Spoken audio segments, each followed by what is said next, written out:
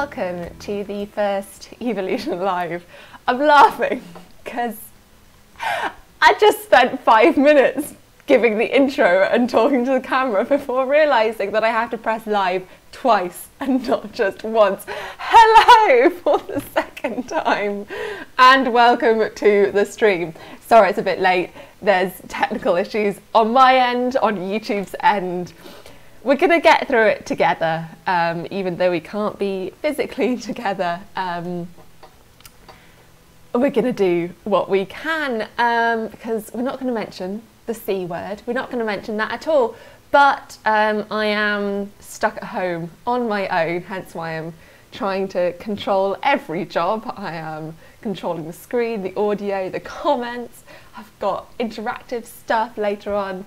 Oh, it's going to be a hoot. Welcome to the first of the Evolution Live lessons. This is going to be an online live streaming course where I teach you about my favourite topic, which is evolution. If you're new to the channel, hi. I would say usually it goes a bit better than that, but I don't usually live stream. Unusual times we live in.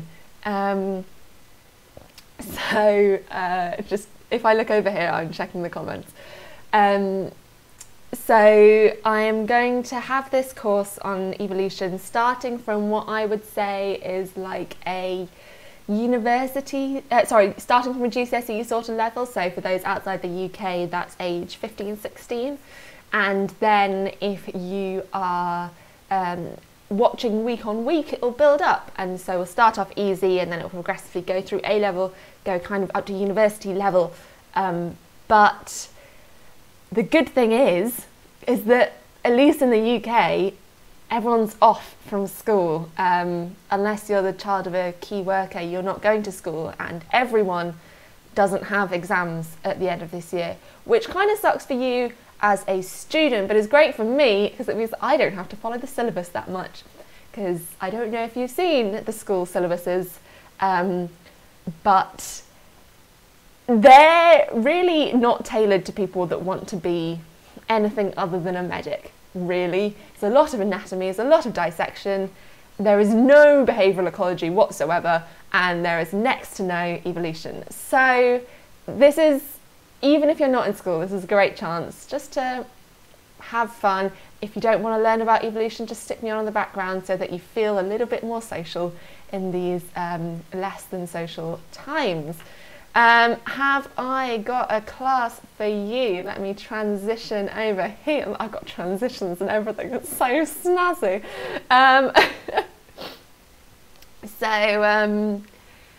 Okay, we've got...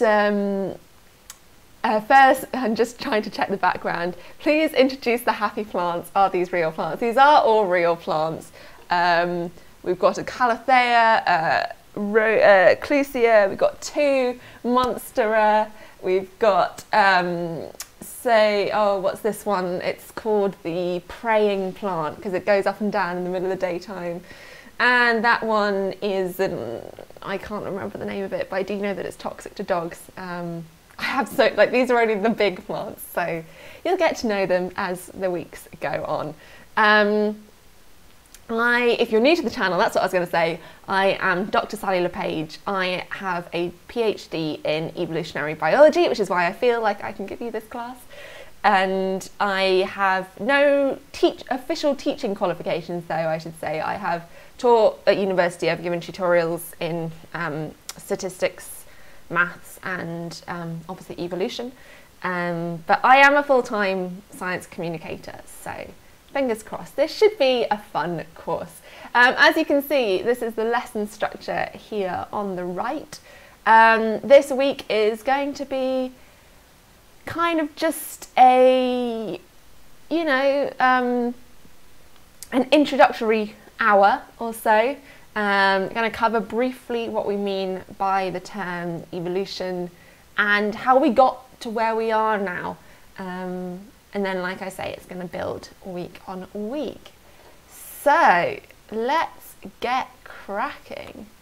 And I'm going to start with, there we go, evolution means change. So when we think about the word evolution, there's both the lay word and the technical word. You might say, oh, the evolution of iPhones has become much, much smaller and then much, much bigger over time, or the evolution of language has changed since Shakespeare's day, or that idea, that concept has evolved since when we first thought of it. And so in a general sense, evolution just means change over time. And that's how a lot of people use it. There is also the biological sense, obviously, and as a biologist, I mostly refer to the biological meaning of the word evolution. And to me, evolution is the change in gene frequencies in a population over time. But we will break that down. Don't worry if there are lots of words in there that you don't understand. In fact, I can... This is going to be the first time that I do this, so this is very exciting for me. But let's switch over to the notebook. If this works, I'm going to be so happy. Through the magic of technology, I should be able to, as if this was like a whiteboard or something, I can write in the notebook. So I come over here and I can say that number one, oh no, let me select a pen first. I can say number one, evolution equals. You're going to have to forgive my handwriting because obviously I am using a tablet here and it's all a bit weird. But evolution is change. In a biological sense, we're talking about the change, like what is changing in the biological sense. So for biology, it's the change in allele frequency in a population.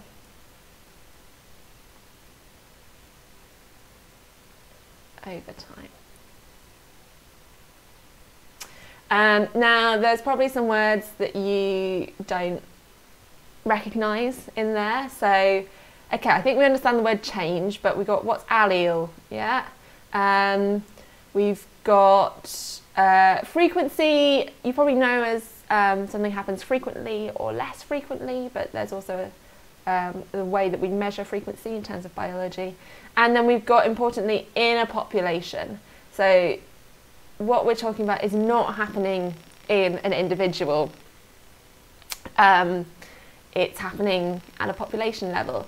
Someone's just commented, this is quite basic. That's because this is the first in the course and it will get progressively harder and the later classes will build on the earlier classes. So this is for people with no background, this lesson. So I don't want to go too deep into exactly what we mean by this, but allele is a special word for a gene.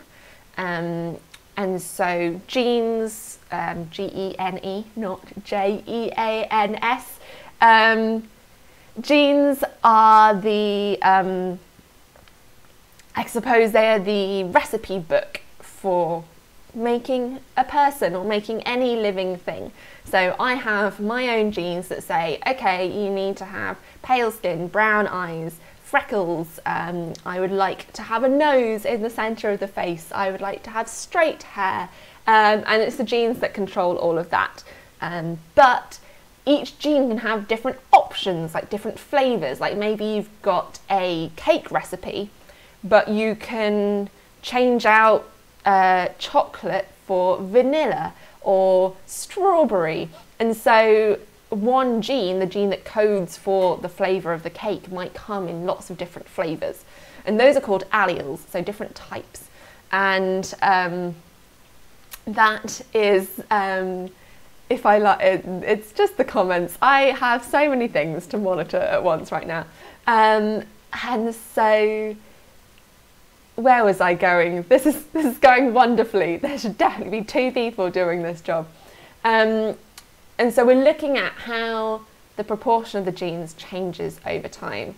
Now, I was having a look at the AQA GCSE syllabus just because I wanted to know what you should be learning in schools. And they define, so A-level defines it like I do, it's the change in allele frequencies in a population.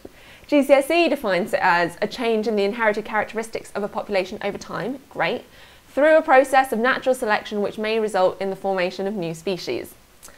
Which is an interesting point.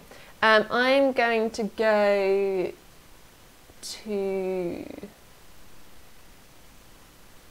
back to here and say that, so we know that evolution means change. And the next point is that natural selection is not the same as evolution. We often use the two words interchangeably. I am brandishing my digital stylus at you. But evolution and natural selection are not the same thing. And here is why.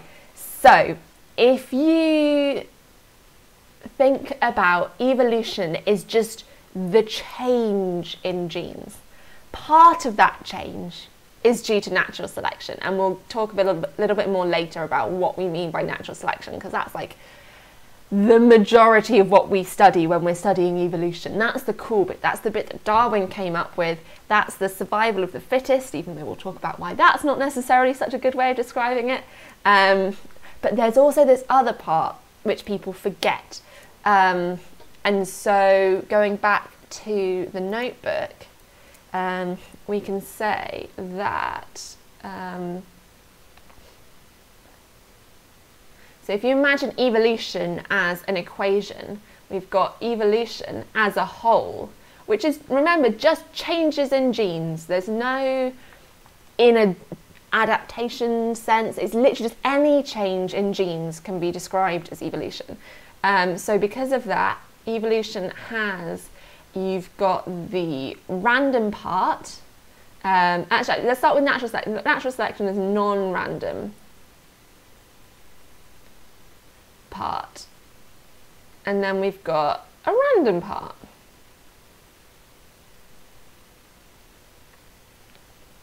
And so this is what we would describe as natural selection. And this includes things like genetic drift.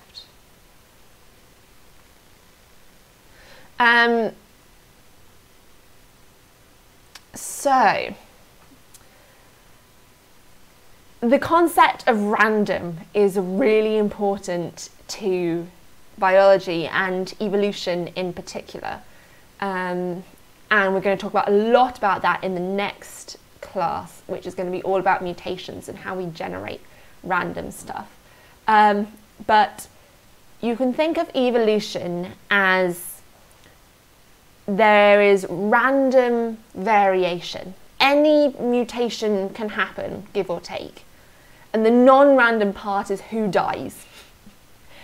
I'm sorry to put it bluntly, but there's a lot of death in evolution and there's a lot of reproduction in evolution as well. This will stay totally PG, this course, but you've got to know that there's a lot of reproduction and there is a lot of death involved. Death is kind of like the driver of evolution. So you have lots of things being born and then non-randomly some of them die. There's a non-random reason why some of them die other than others. And so that is the non-random aspect here. So there's a reason why some of the genes do better than others. Then we've got the random part, which often gets forgotten. But that is anything that causes a change in the genetics over time that isn't to do with natural selection. And like I say, we'll cover drift a little bit more, but it could just be that, you know, there happens to be a mutation, but it doesn't affect anything. And so it just silently just sneaks past anything to do with selection and death. And unless you actually read the code, unless you got your big lab machinery and read all the different letters of the genetic code, you wouldn't even know that that change had happened. And so that's an example of what might happen there. The next point we have is, no, going back to this,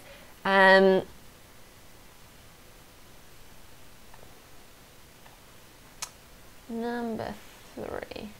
And I'm thinking I might make this notepad available on Patreon afterwards, if that's something you'd be interested in. Obviously, you can just scroll backwards and forwards. This video will be available on my YouTube channel after it's gone live, so you can play it back at any time, and you can obviously take notes. But if you want just this particular example, I'll probably stick that up on Patreon afterwards.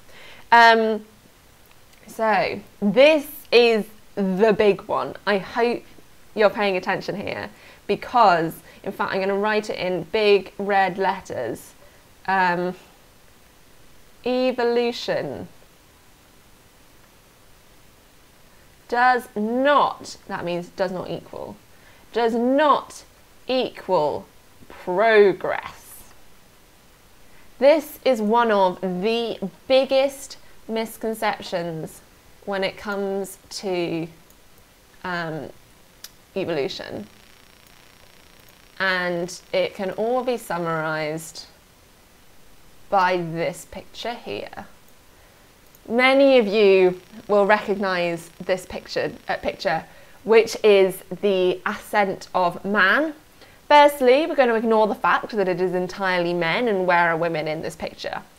But the big thing wrong with this, more than anything else, is that implicitly there is an arrow going through this picture. It's saying that this, I'd say it looks like a chimpanzee, goes into this, which looks like an early human, maybe like Lucy, one of the early Homo species.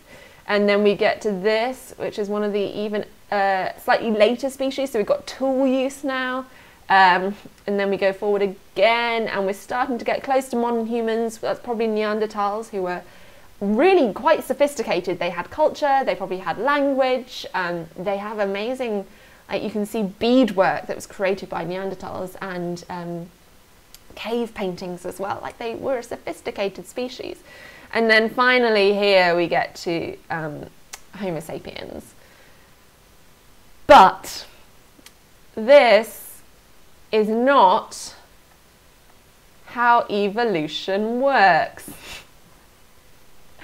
That's not how it happens. I mean, later on we can talk about how actually it should be branching, so these are all separate branching, but it implies that evolution has a direction to it, that this is the kind of, where's my pen gone? That this is the best, this is 10 out of 10, and this is 1 out of 10, and everything is getting increasingly better. That's not how evolution works.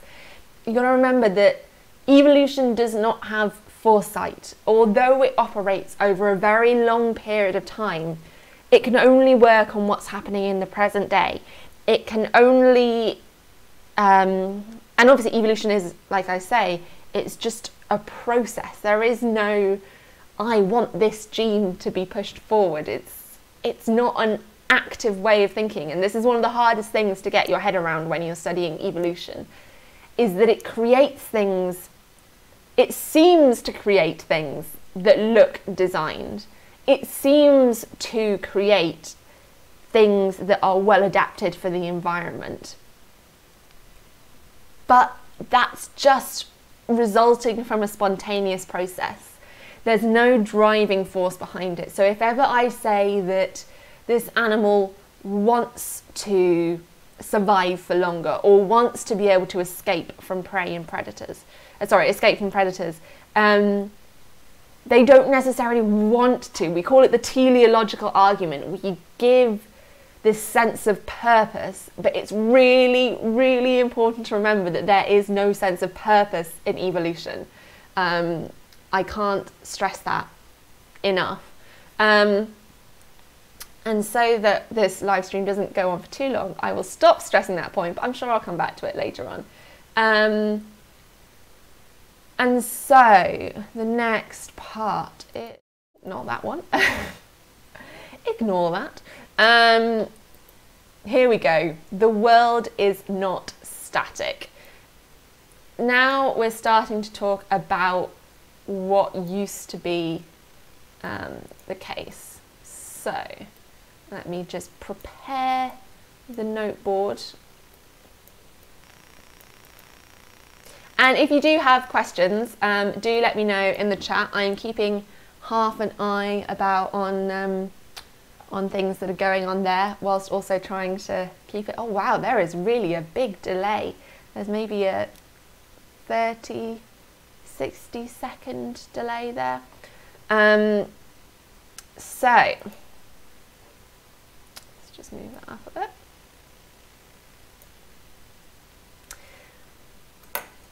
Actually, I don't need that just yet. This is what I could really do with a second person helping me out on the technical side of things. The world is not static. This is going to be a brief history of the ideas of evolution, and I'll say now that it's a very Western focused history. People were having ideas about species, about animals, about evolution throughout the world. Of course they did. But the most influential, for whatever reasons, the most influential evolutionary biologists came from the West and Europe, and so that's why I am going to delve into it from a European perspective. But in the olden days, once upon a time, let me tell you a story. Once upon a time, people believed that the earth was fixed. They believed that a god, because this is Europe, they believed that the Christian God created the world as it is now, and that there has been very little change over the years. That all the animals that we see now have always existed. They thought that all the plants have existed, that all the continents have always existed in the way that they have done. And for some reason, and that's partly because they thought that the world was new. It's crazy to think that the actual land that you're standing on didn't exist if you think that the earth is only 10,000 years old, when it's a lot easier to think that the land and the continents have shifted if you realise that the earth is 4.5 billion years old. So, you know, they hadn't worked out how long time was. But then starting in the late 1700s and the early 1800s, lots of ideas started to happen at the same time. And it's one of those cases where everyone was having very similar ideas independently. And so it was like this, it was just bound to happen that evolution was going to become discovered, or the idea would come about during this time. And so going back to the notebook, we have this guy.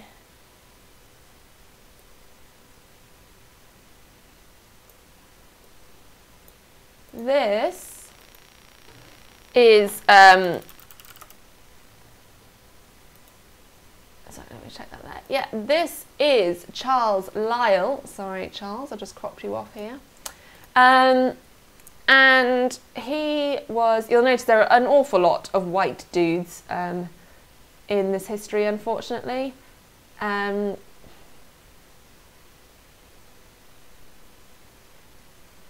I spell Lyell. And we're talking about the 1830s here. So Charles Lyell was the guy behind plate tectonics. He was an amazing geologist. So he looked at rocks and looked at all the different layers of the rocks and realised kind of that you've got the newest levels of rocks at the top, and the oldest levels of rocks are buried much, much deeper. And from looking at that and from looking at fossils, they were able to say, wow, the earth is actually really, really old.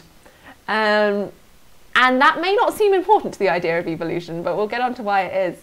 And he also realised that, wow, the plate tectonics, the massive lumps of rock that our continents sit on have been shifting over time. And sure, they've only been shifting very, very small amounts each year, like maybe, I don't know, a millimetre a year or so. But when you realise that the Earth is so old, suddenly that gives you the capacity to have a huge amount of change. So his big thing was gradual forces operating over geological time. So the Earth maybe has operated in the same way it does now. So when a river flows into the sea, a very small amount of sediment gets dropped behind and leaves behind a very small amount of land at the estuary. And that's insignificant over a year. But then those same gradual forces over millions of years will create entire new countries and land masses. So that's Charles Lyell. We then get on to white dude number 2. This is Thomas Malthus.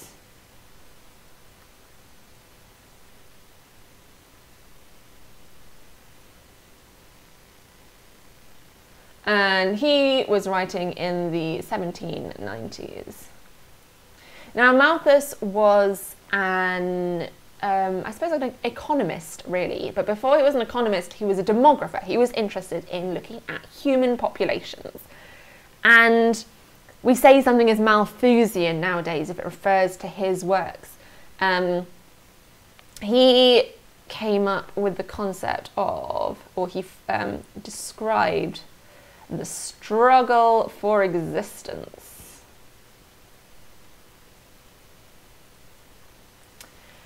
And so what Malthus saw, and remember he is living in kind of the pre-industrial West.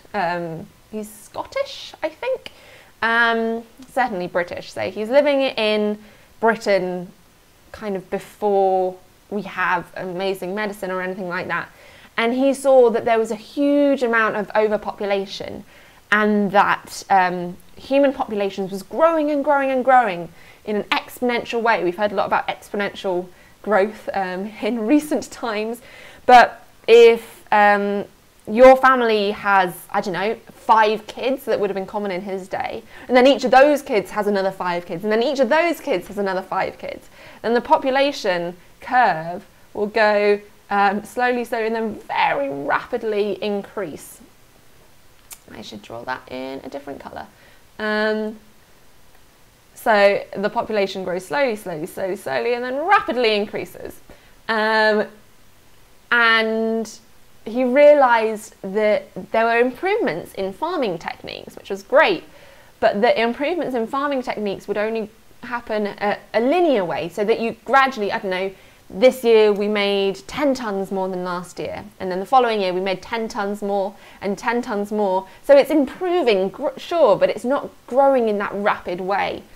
And so what you get is you get, kind of colour it in rainbow because I can, is you get this gap here, which is where you have population outstripping resources. And he realised that when you have a large number of people and a small amount of resources, there's going to be a struggle. Basically, we celebrate this man for realising that if there's not enough food around, people will starve, to put it very shortly. And so that was the idea of Malthus. And so all of this is kind of happening late 1700s, early 1900s. I'm just going to zoom out and bring my next few pictures down. And then you got to remember that although we think that selection and natural selection was a new idea, farmers have been breeding for millennia. If you've seen what like an old like a really, really old wheat variety. Like, what did wheat used to look like before modern farming? It was really tall, it was really straggly, and the seeds were tiny and hard. There's a seed called teosinte, which you might have heard of. I probably should have found a picture for you. But teosinte kind of looks like this. And it's all straggly. And these are really, really tough seeds. They take an awful lot of preparing to get the nutritious bit out the middle. And you can see you really don't get many seeds per plant, per stalk. But through lots of breeding, nowadays, we have turned teosinte into corn on the cob, or maize, or sweet corn, or however you want to call it. And so you can see that over time, what does sweet corn look like? It's got these big leaves like that, hasn't it? That's not a bad picture of sweet corn, if I do say so myself. And so over time, farmers have been changing what animals and plants look like. And so that concept was still going around, and there was this idea slowly going around that maybe species aren't fixed. Maybe all animals were not created in a single week by a single entity and have remained that way ever since. We've also at that time got Mary Anning and the idea of fossils and these animals that used to live but now don't live, which was some big ideas. And then moving to a bit more biological stuff, we have this guy.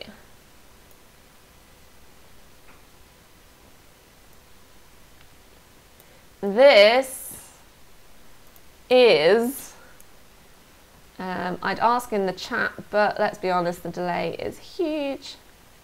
Jean-Baptiste Lamarck. I don't think it's the same Lamarck as in Les Mis, where they're like, Lamarck is dead. Lamarck, his death is the sign we await the people's man. I don't think it's that Lamarck. I think it's a very different Lamarck. But he was, when was he? He was in the 1800s. And he has these ideas about all of these species changing. And I mean, to be fair to him, it wasn't that bad of an idea that he came up with. We call it transmutation. My voice is already getting sore because I haven't spoken to anyone in about 2 weeks. So transmutation was the big thing about Lamarck, and we call his idea Lamarckism. And it is the idea that something that happens, basically the fancy way of describing it is acquired characteristics get inherited. So let's imagine that you have, what animal can I draw here? Let's imagine that you have a dog. Oh God, it looks nothing like a dog already. Oh well, let's say you have some random four-legged mammal.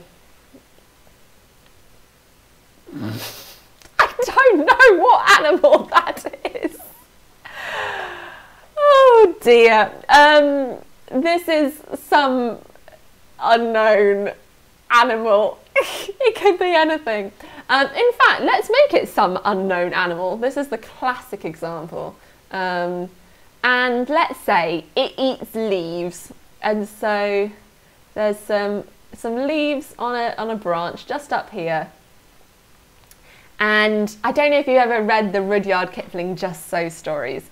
My dad actually used to make up Just So stories for me as a kid, but it would be like how the leopard got its spots, or how the what was my favourite? How the rhino got its wrinkly skin.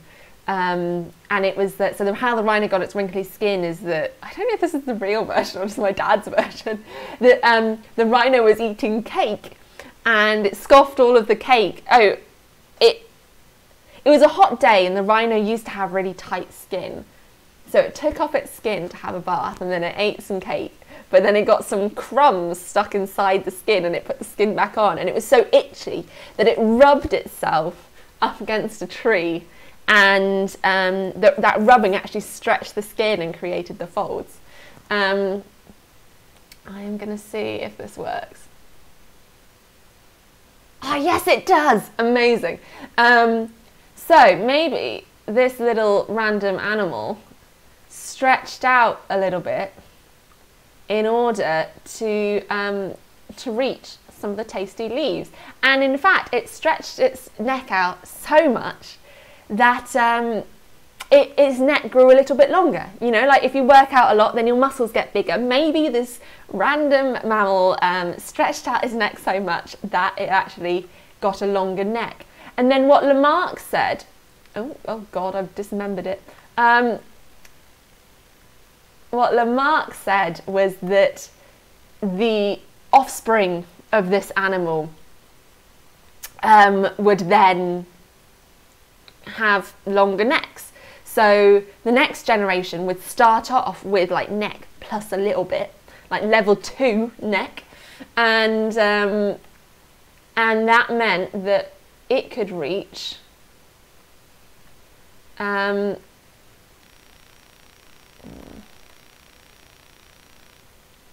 we go. It could reach the bits that were even slightly further away. And it grew its neck to level 3. And then it had its offspring, and its offspring had level 3 necks.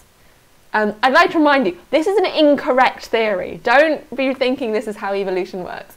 This is what Lamarck thought and shaped our way of thinking for a while. And then its offspring finally got even longer necks. And then it also happened to get spots. Don't ask me how. And hey presto, you now have a giraffe. This is not how evolution works, okay? So there are some key ideas in Lamarckism, which are that, so an individual acquires, say, a good characteristic. We call these characteristics traits. So like a long neck, and then that new trait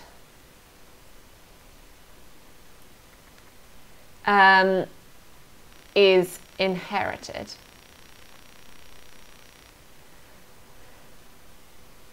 By and large,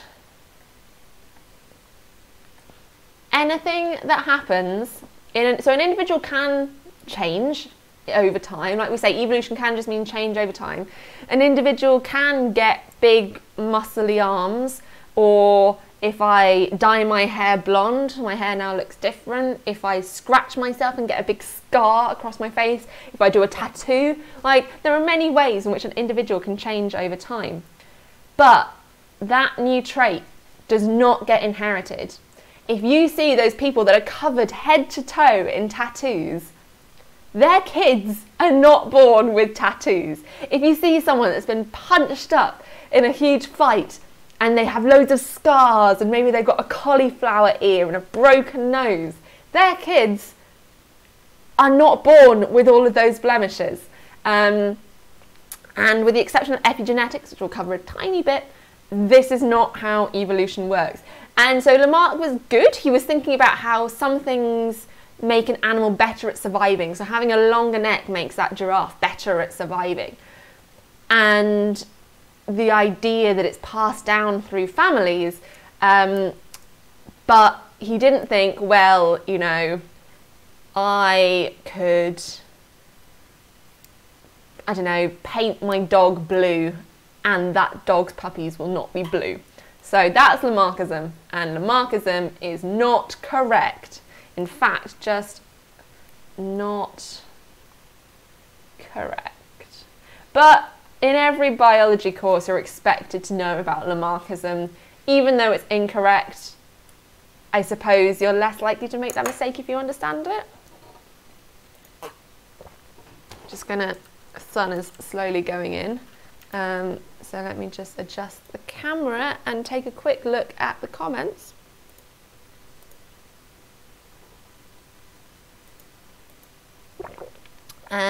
This video will remain on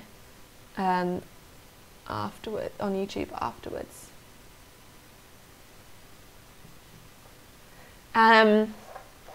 Okay, so oh, that's Jean-Baptiste. Now we've got the one, the only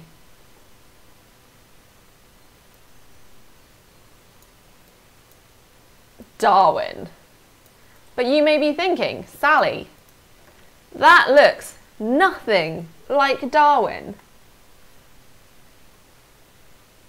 And that's because it's not Charles Darwin. This is Erasmus Darwin. And this is Charlie Boy's granddad. Now, Erasmus Darwin, what a dude. I could spend hours talking about Erasmus Darwin. I won't. We've already been on for an hour. And he was such a cool guy. So remember, he is in kind of, again, the early 1800s. Oops. I meant to do that. So Erasmus Darwin is happening in the 1800s, and he is so progressive. I can't even remember what year Victoria came to the throne. She died in 1901, and she was around for about, what, 60, 70 years? So he's before Victorian times. And yet, he's a real Renaissance man. He is a poet, he is a scientist, he is political. He had 2 illegitimate daughters, and he campaigned for rights for women and managed to get them to open up, I think, a school. And that was something that just women did not have, like, ownership of anything in those days. His poetry was really saucy and sexy to the point where I can't actually describe half of it. But he was a cool dude. And just to kind of reinforce the idea that these ideas of changes in species over time were just bubbling up all over the place, he wrote a poem. He wrote many poems. And I'm going to read you his poem. I don't actually know if I can copy and paste. Is this going to work? Oh, it is! Oh, amazing. So he wrote this poem, which is organic life beneath the shoreless waves was born and nursed in ocean's pearly caves. First forms minute, unseen by spheric glass, move on the mud or pierce the watery mass. These, as successive generations bloom, new powers acquire and larger limbs assume, whence countless groups of vegetation spring and breathing realms of fin and feet and wing. Like, you didn't think you were getting song and poetry in this, but he wrote this in 1803. And as you can see, it actually, in poetic form, covers a lot of ideas of evolution. So it starts in the seas, and then it starts off tiny and invisible. You can't see it with a microscope. So it starts off as a primordial microbial soup. And then it slowly goes onto land, and over lots of generations, it gets better and acquires new powers and characteristics. And then over generations, it gets longer limbs, until eventually it has fins and feet and wings. So there's a lot of like proper evolutionary natural selection ideas in there. And remember, this is Erasmus Darwin. This isn't Charlie Boy. This is Erasmus. But finally, not finally.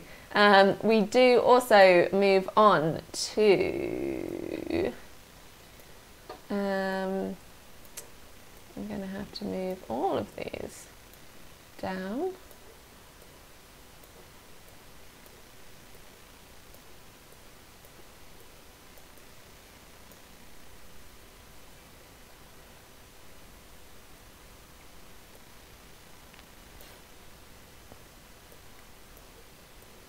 We're moving on to these boys.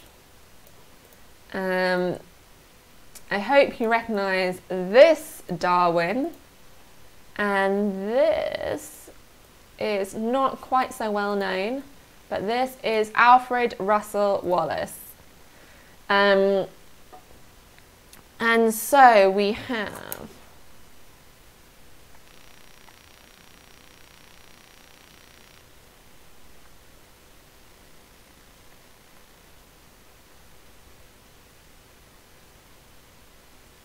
I don't know how many S's and how many L's there are in Russell.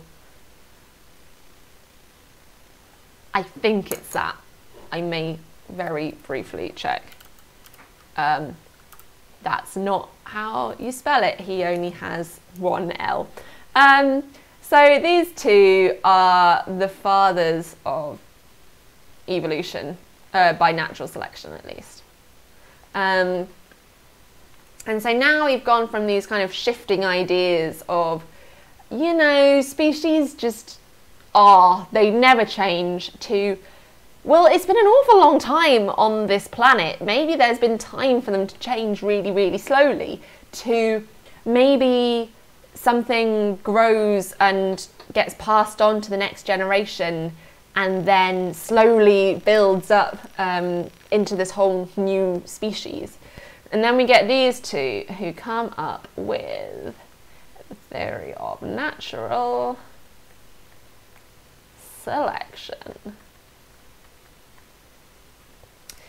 And I'm putting arrows to both of them because although this guy is the most important, and he did develop the theory much more thoroughly and he thought it through a lot more than Alfred Russel Wallace did, they both came up with it at the same time.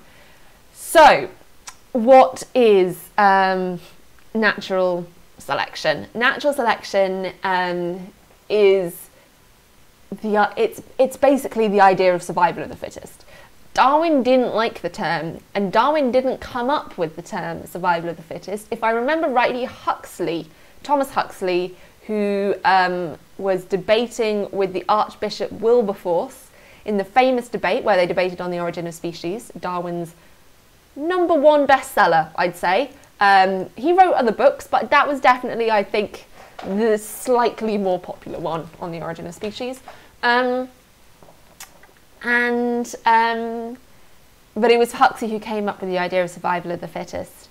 The idea is that an animal or a plant or literally any living thing is born for some reason by random chance with a new characteristic. So if we would go back to our giraffe example, for some reason a giraffe would be born with a longer neck. It doesn't grow its neck longer during the course of its lifetime, but it's born that way. And baby, you were born that way, black, white or beige. I was going to put in a Lady Gaga reference there, but I realised it was at the end of the verse, so it didn't quite work. And so you got this idea that you are, so randomly, we're back to that word random again. So randomly, an individual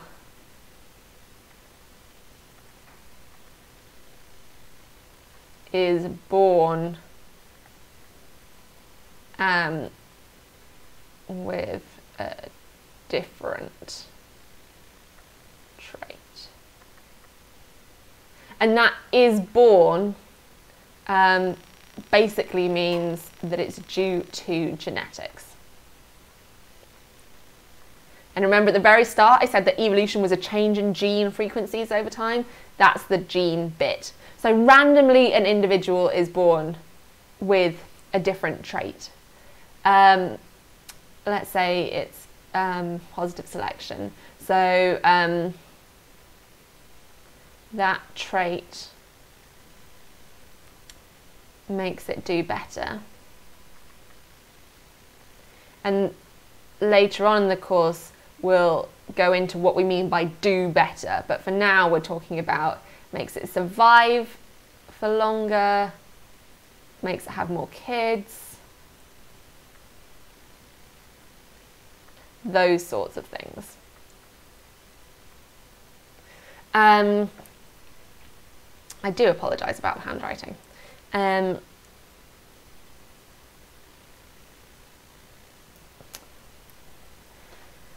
then, so a big part is have more kids. And then the offspring, those kids,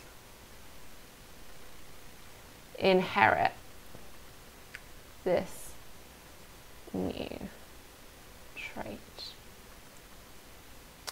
Until, so in the next generation,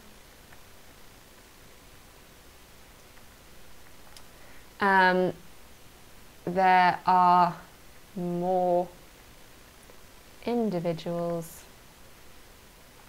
with this trait.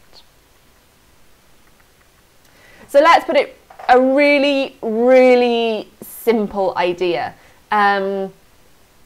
Let's say that you are a bee. No, that's a really bad example, Sally. That's a really, really bad example to choose. Let's say that you are a bird and you eat worms, and you need 5 worms to produce every egg. But in your lifetime, you can only collect 20 worms, and so you can only produce a maximum of 4 eggs.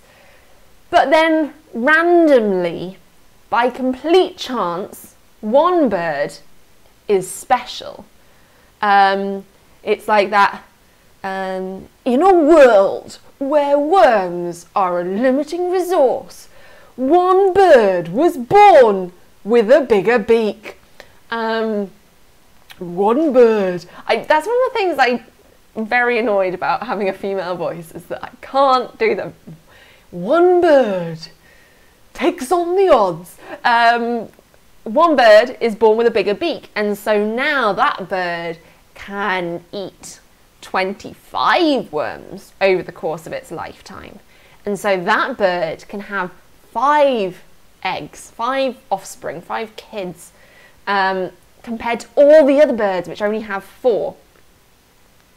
So in the next generation, and if we assume that all of those eggs from that bird with the big beak have big beaks themselves, in the next generation, all else being equal, there'll be 5 birds in the population with big beaks. And then those 5 birds will do better and will again have 5. And so it will gradually take up a bigger and a bigger. If you look at the population as a whole, the fraction of that population with big beaks will grow and will grow and will grow until eventually maybe everyone has big beaks. And we'll call that an adaptation. But that's kind of the ideas. Obviously, I'm not going into it too much. This is the history part of the course, so we know the background. And so those are the ideas of Darwin and Wallace. And so Darwin famously was looking at finches.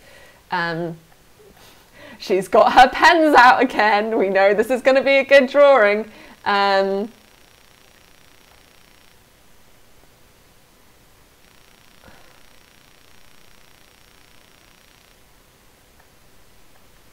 So Darwin was on a big gap year, and he decided, oh, that's really bad, to travel to the Galapagos.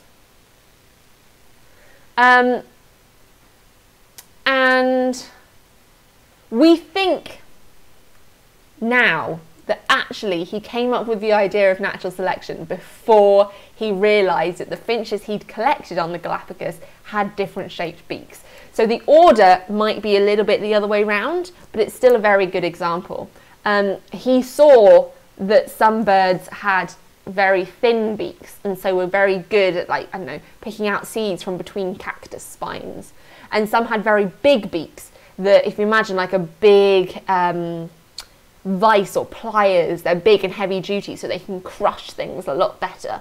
And so they've got more crushing power, they can have more seeds, and that means that they do better in environments with big hard seeds, whereas the ones with tiny little beaks are good at picking up tiny little seeds. And then he did so much, like, here's a confession, okay? YouTuber confession time. I, a doctor of evolutionary biology, have not finished reading Darwin's On the Origin of Species by Natural Selection, because he spends the first 3 chapters talking about pigeons. And I have read those first 3 chapters so many times and just get so bored that I can't actually carry on. Like, I've dipped into it. I know where the important bits are. I haven't read it from cover to cover, is what I mean. Because, oh my God, he spent so long talking about pigeons. Because, like we were talking earlier, farmers knew about how to change the characteristics of an animal or a plant over time. And in his day, pigeons were like the big thing. So, like, now we've got pugs and we've got labradoodles and all of these fancy breeds of animals, of dogs, sorry, you get designer dogs, so like a cockapoo or a, I don't know, a schnauzerdor. I don't even know if that's an actual dog. You should make one, cross a miniature schnauzer with a Labrador. Poodle, I don't know. Well, in his day, the designer breeds were all pigeons, and they made them with like really tall legs or really big crests of feathers, or like a really big gullety type thing, or really fluffy, and they looked ridiculous. And he realised that applying this pressure towards, oh, I'm going to breed the fluffiest pigeon, that over time you end up with ridiculously fluffy pigeons. And so he realised that this could be the thing. And he had kind of been talking about it for a while.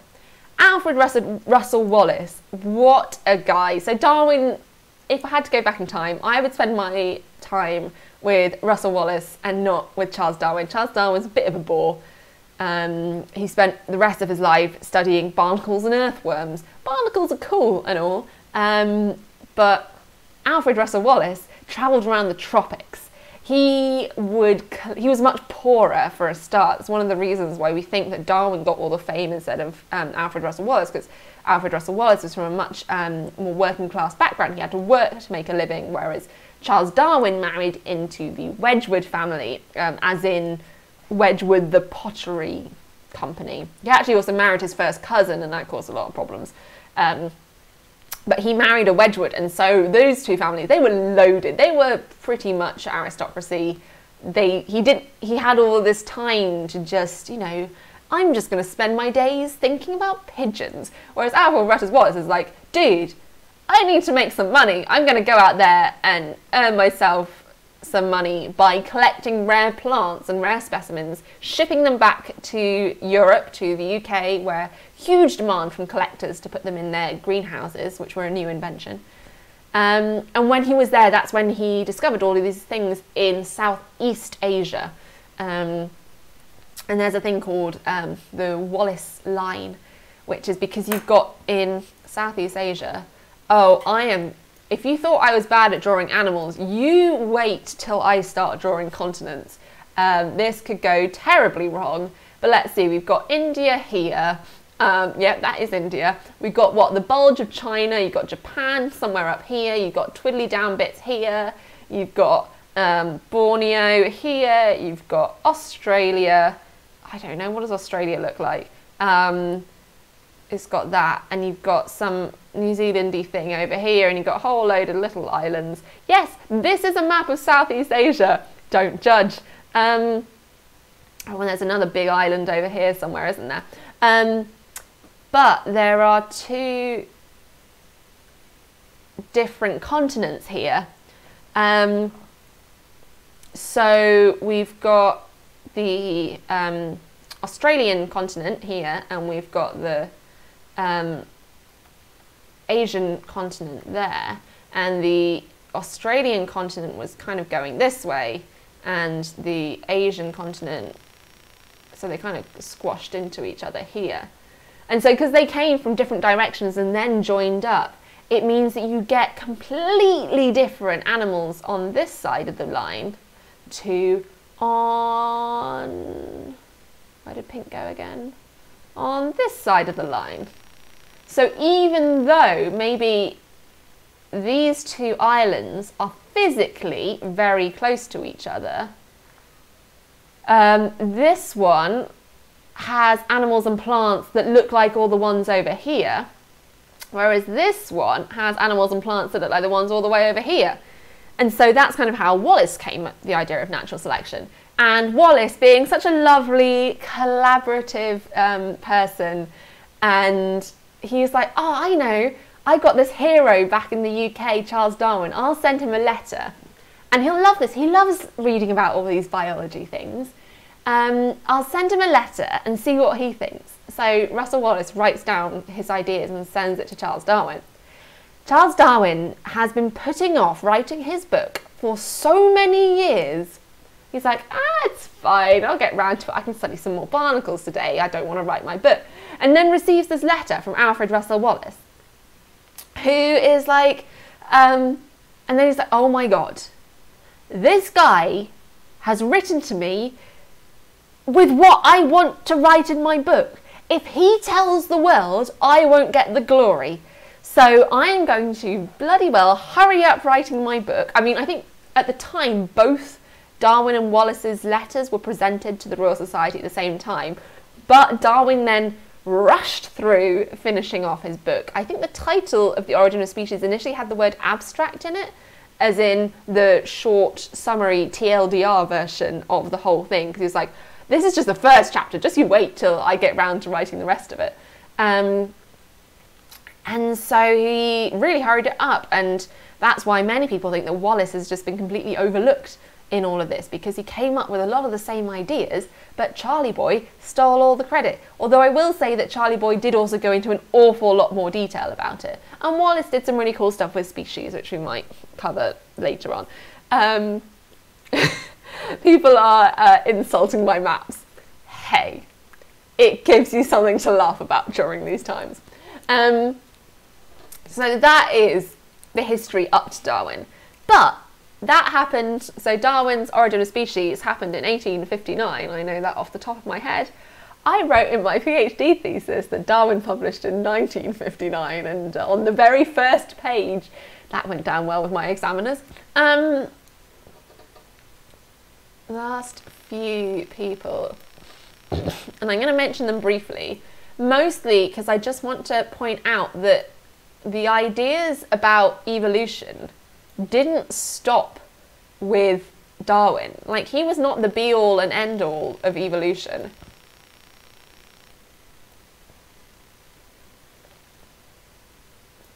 We also have these people.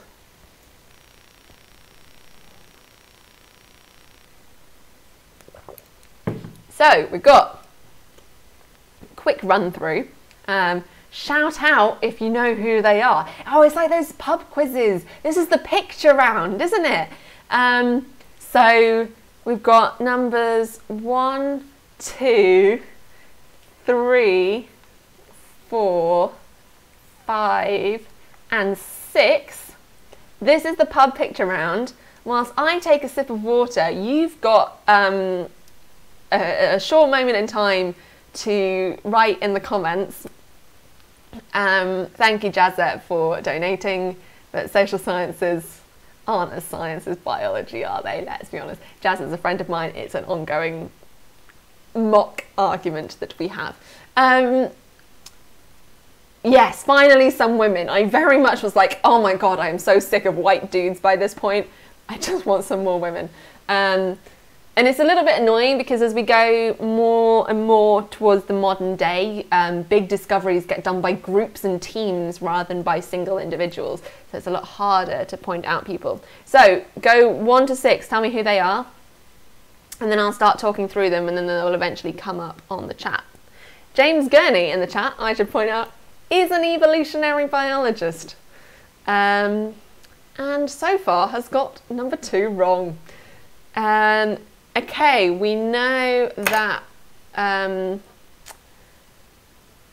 1 is Mendel. 1 is indeed Mendel. Someone wanted the pictures a bit bigger.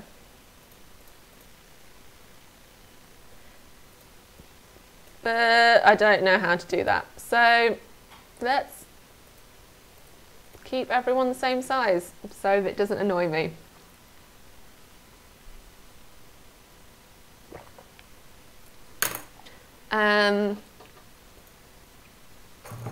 So we've got number 1 in the evolution pub quiz. We have indeed got Gregor Mendel. Gregor Mendel was the monk. Someone asked if Wallace or Darwin was the monk. Gregor Mendel was the monk, and he loved peas. In fact, he really loved reproduction in general. But as a monk, the head monk, what do you call the head monk? The monk number 1, the prime monk. The head of the monastery said, look, I can't have you studying sexual reproduction as a monk. It just won't do. How about you study it in plants instead? Rather than watching animals mate, you can watch peas mate. And so he was kind of the founding father of genetics. Interestingly, oh dear, we're about to have a fun period of time because my camera battery is about to go. So I'm going to very briefly switch over I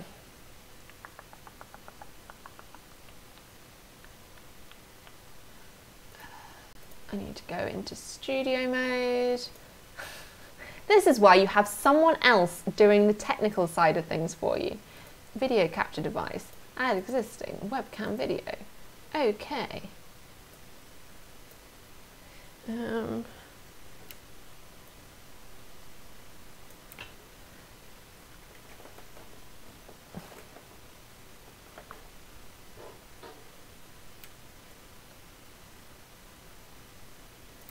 Don't mind me, I'm just prime monk.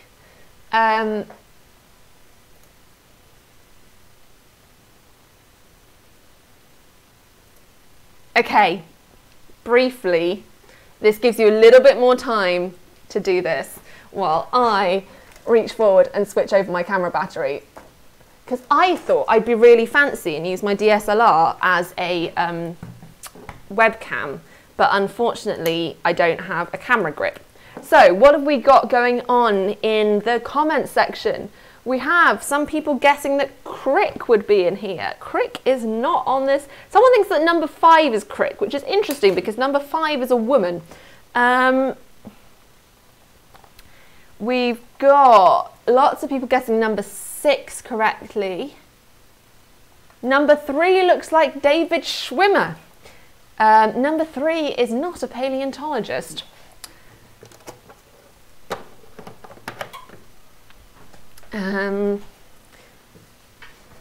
Who else have we got? We all know number 4. Yeah, I think you probably do all know number 4.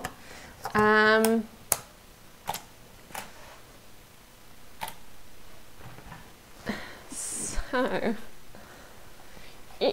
I've probably really gone and screwed up the focus as well, so we'll see. Does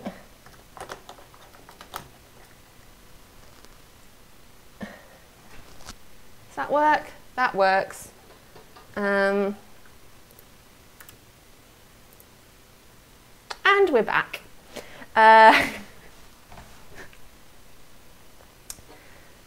This is why you normally want multiple people. Okay, so you've had your chance. So Gregor Mendel, yeah, we got the PE guy. So yeah, interestingly about Gregor Mendel, there we go.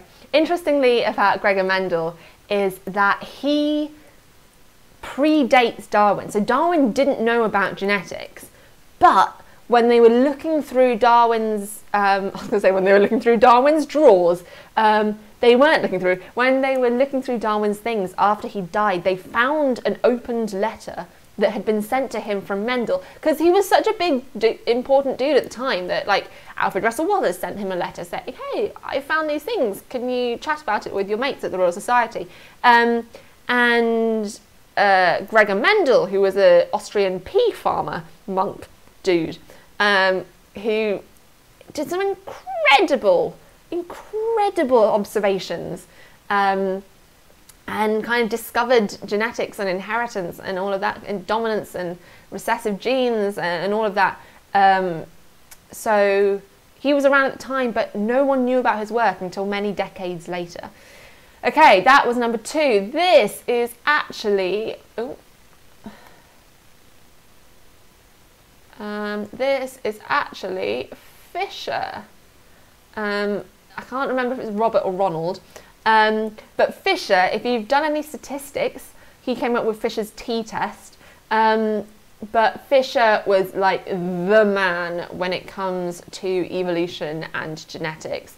He really formalized all of these hand-wavy, wishy-washy ideas in as mathematical a way as you could.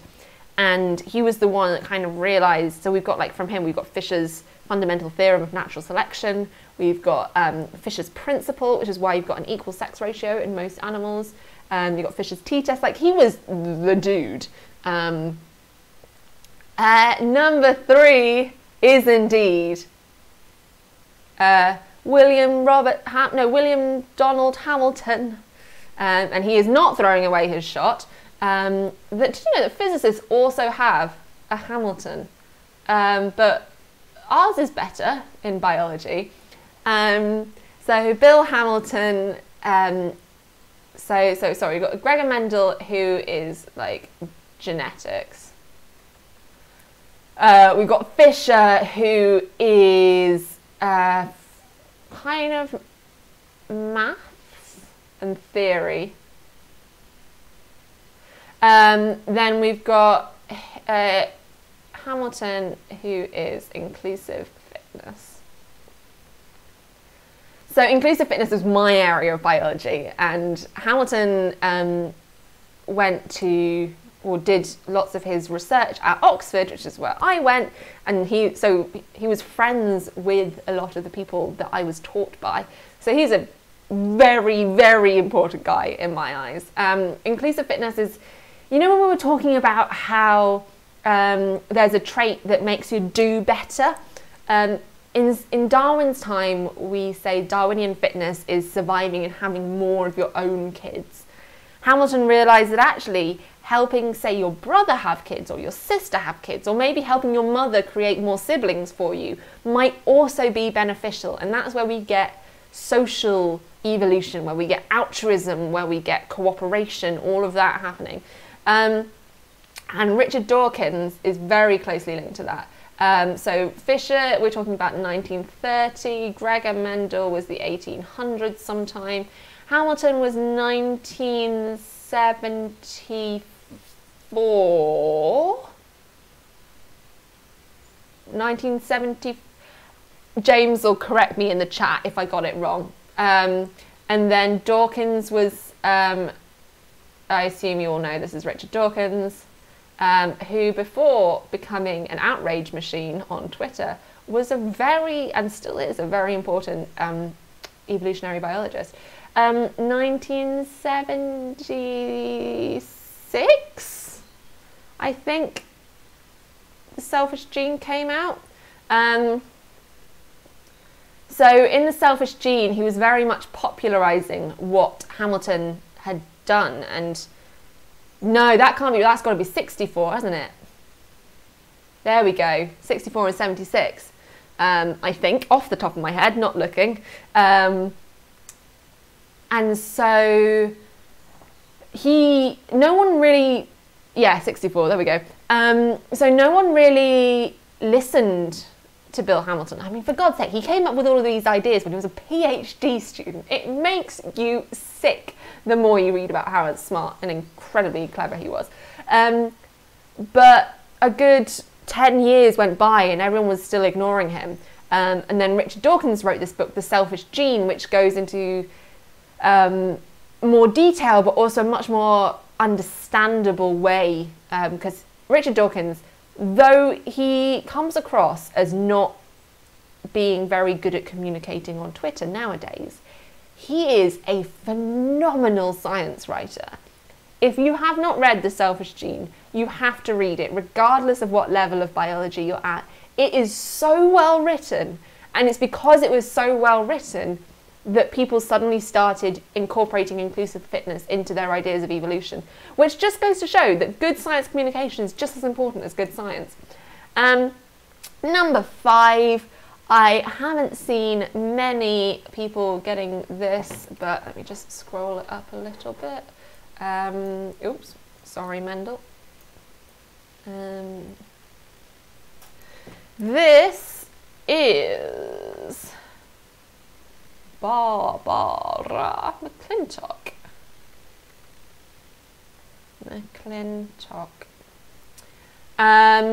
She was, I'm gonna guess, the 80s, 90s, but she was really in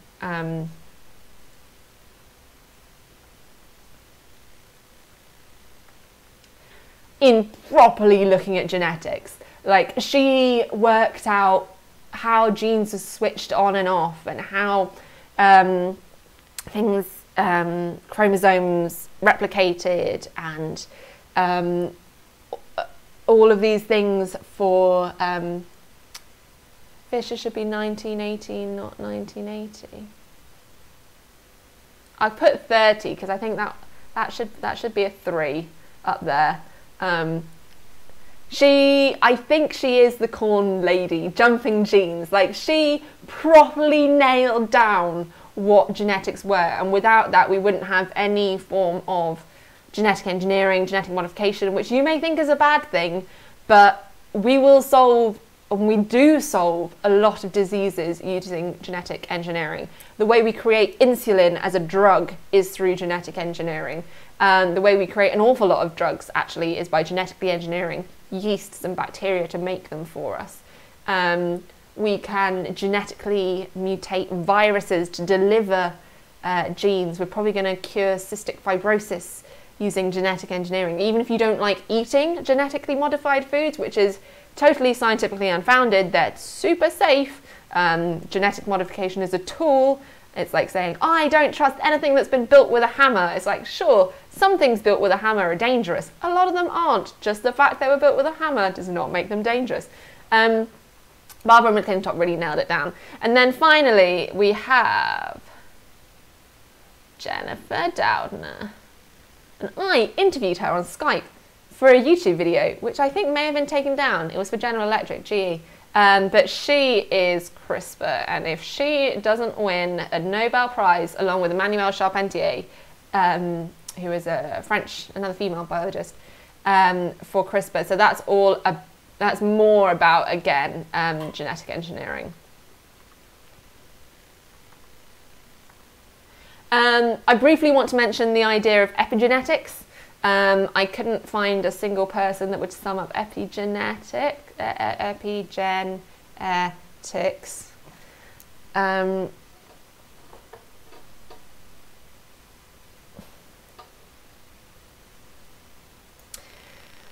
So you know what we were saying about Lamarckism, and how it's all a load of bull. Now we think it kind of isn't. So epigenetics, I'm only going to touch on it very briefly. 1, because I don't know a huge amount of it, and 2, because it's not relevant to an awful lot of evolution. It's a big deal, but it's not as big a deal as a lot of people would like to make it out to be, which is the case for many things in the media. Epigenetics is the things that happen in your lifetime, so an experience or something that happens to the individual. So, so environmental effects is what we would call that. Or external changes, I could say. manage to modify your genes so can get inherited by future generations. And that's like mind-blowing if you've spent time in evolution land, because we spent all of this time since Lamarck being like, no, if it happens during an individual's lifetime, it doesn't get passed on. That's not how evolution works. Evolution only happens if you if it's already in the genes. But epigenetics means we found out that actually things, it's not just the DNA, the code, the letters that are important. It's like, it's not what you say, it's how you say it. Epigenetics is literally that argument. What you say is important, but how you say it is also important. And epigenetics is the how you say it bit of genetics and DNA. But we won't cover that much. Very finally, here we go. So we've done Darwin and natural selection. We've done new ideas since Darwin. And then the final part, because I'm aware I've been on for an hour and a half and I said this was only going to be an hour. Let's be honest, it's probably more likely going to be an hour and a half each week, is opposition to evolution. I'm going to mention this very briefly. To be honest, I am only mentioning it because it is required for the UK GCSE syllabus. I will go into much more depth in a later video on evidence for evolution, and there is so much of it. You can take away fossil evidence and still have enough. You can take away genetic evidence and still have enough evidence for evolution. There are so many areas that provide evidence for evolution by natural selection that are kind of unrelated. Like looking at rocks and looking at DNA are quite unrelated, but they both come to the same conclusion. But you're supposed to know some ideas of opposition to evolution.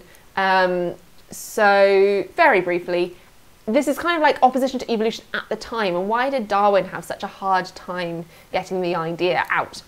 Darwin was a religious chap, as were most people in the UK at that time. He was very Christian. His wife was Catholic. And although he stopped going to church later on in his life, he did say that he never stopped believing in a God, in the Christian God. And surprise, surprise, without wanting to completely stir up the comment section, hopefully, you know, the first hour and a half of pure biology, they won't have watched to this part. But religion has been a major obstacle in our understanding of evolution, and I think it's impossible to understate how much of an obstacle organised religion, and in particular Christianity and Catholicism, has been in terms of our understanding of evolution. That's not to say that all religion is bad. It's not to say that all religious people are bad or can't be silenced. Like I say, Darwin was religious. But when we were talking about how people believed the earth was fixed, the earth was static, the earth was only 10,000 years old, that all species were created in 1 week and then remained the same up to nowadays, those were all religious ideas, and religion wanted to keep a hold on, they wanted to keep a hold on their power, let's be honest. The church in the UK had a huge amount of power over the masses. Literally the masses if you're Catholic. Hey! Oh, it's been a long isolation already. But they wanted to hold on to that power, and so anyone that undermined the authority of God, and therefore the authority of the church, would be squashed by this huge organisation. It's like pitting one person, one man, against the entirety of the Church of England, for example, or the Pope. So they tried to suppress it as much as possible. Like I say, the famous debate between Huxley, Darwin's bulldog, and Archbishop Wilberforce. He was an archbishop. He was a religious guy who said that, because this happened in the Oxford Natural History Museum, so I've seen the room where it happened, there's your Hamilton reference for you. I've been in the room when it happened, not when it happened, where it happened.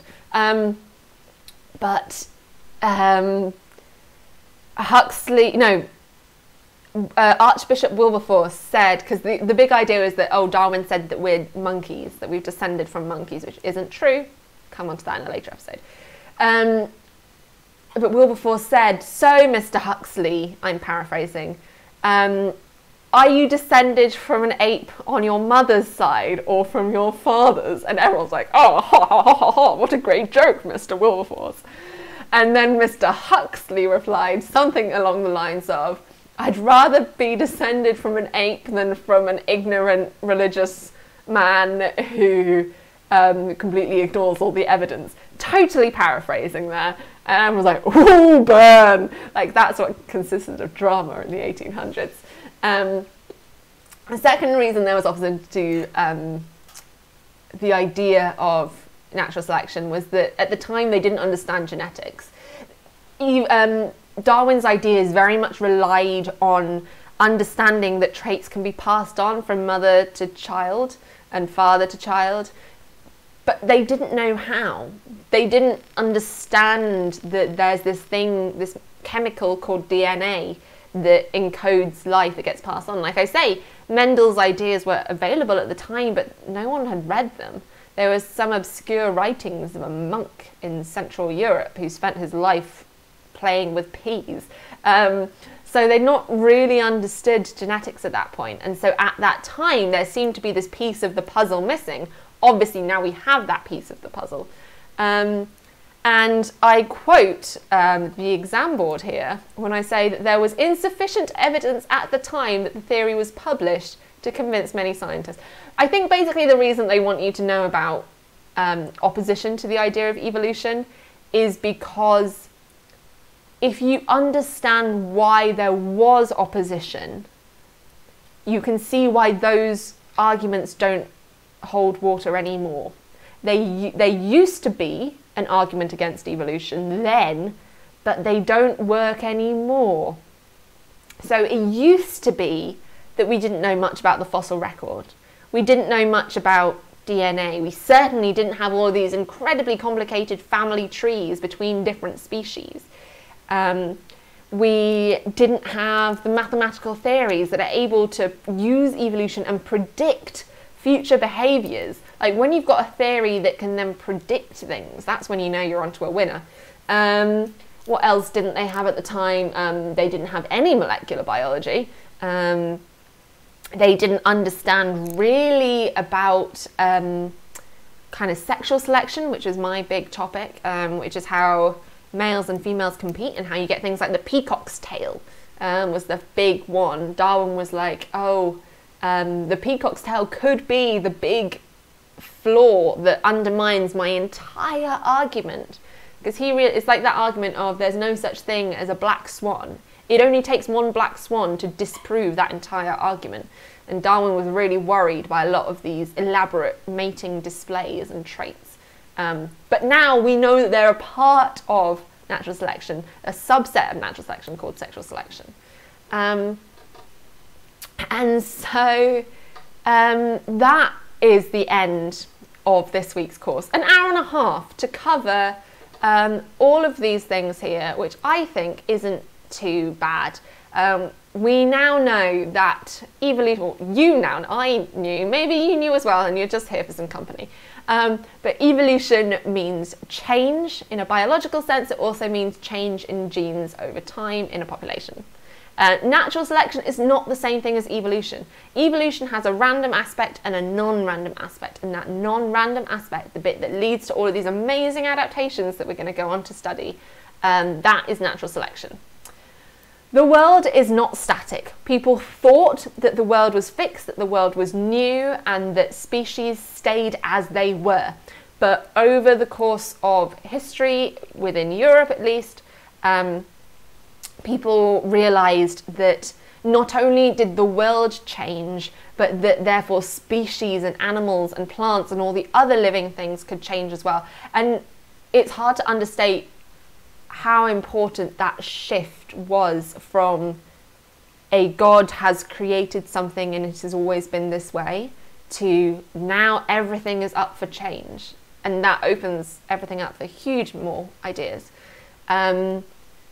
Darwin and Alfred Russel Wallace came up with the idea of natural selection, which is that there is variation in a population, that some individuals do better, and those ones will pass on their traits that get inherited by their offspring. New ideas since Darwin, we've got the ideas of genetics. We have social evolution, so evolution of behaviours as well as evolution of physical traits like size or colour. We've got, what else have we got in there? Modern ideas. We've got genetic engineering. We've got mathematical modelling of evolution, really turning it into its own field, its own science. And we've got the opposition to evolution and why in the past there may not have been a lot of evidence for it and religion was actively fighting against it. But nowadays, although in some places in the world religion is still actively fighting against it, there is so much overwhelming evidence that we call it the theory of natural selection, in the sense where theory is the highest possible accolade, the highest level of certainty that a scientist can give something. People say, if they say, who was it? Oh, Tim Minchin said it, I think, in one of his songs. Some people say, oh, it's just a theory, and then you remind them that it's also the theory of gravity, and then they just float away. But yeah, in scientific terms, it's one of the most annoying things where the scientific meaning of the word and the lay meaning of the word differ so much. In lay speak, a theory is, it's just an idea. In science, we call that a hypothesis, and we reserve theory for something we are certain about, as certain as scientists get. Scientists never say they're certain about anything, that they always hedge their bets. But yeah, basically it means we're certain about this. Thank you so much for joining this live stream. I'm going to very quickly have a look at some of the comments. So thank you so much to the people that have donated when in the chat. If you would like to support this, I am a freelancer, and freelancers during this time, the incident, the C word, are struggling, and I am one of them. So I've put links to my Patreon and my PayPal in the description, which is great because YouTube takes a 30% cut of the donations in the stream. So if you want to donate, there's links down below, but you don't have to, it's free. Next week, I will be talking about how we are all mutants. We'll be going a little bit more into that random side of evolution. How does that variation happen? How do we get these random traits occurring? These videos will be on my YouTube channel afterwards, so you can watch them back at any time. You can scroll back to a point in the video that you didn't understand. Please share them around. Obviously, if you've got kids that are going through school or their friends, they might be interested, or just anyone that's so bored of being stuck at home and just wants to do something with their brain for an hour and a half a week. Please do let me know. And there is, I thought I'd end the live stream with a joke. I've just seen one here. The internet says that Charles's wife was Emma Darwin and not Kath Olick. That's great. I thought I saw one on Twitter, which is, and I'll end the stream here, when the moon hits your knees and you can't pronounce trees, sic amore. Thank you very much for joining in, and I will see you next week.